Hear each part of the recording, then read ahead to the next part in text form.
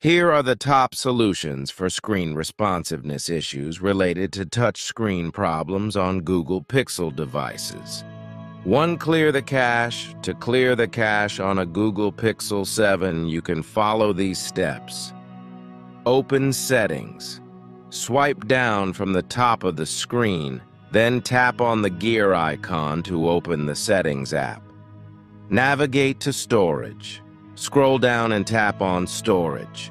Tap on Cached Data. You'll see an option labeled Cached Data. Tap on it. Confirm clearing cache. A confirmation dialog will appear asking if you want to clear cached data. Tap OK to confirm. Wait for the process to complete. The system will clear the cache, which may take a few moments depending on how much cached data there is. 2. Force restart your device. A simple force restart can often resolve temporary software glitches that may be affecting touch responsiveness.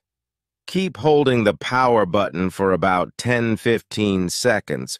Wait for the device to restart. Or power button plus volume up button.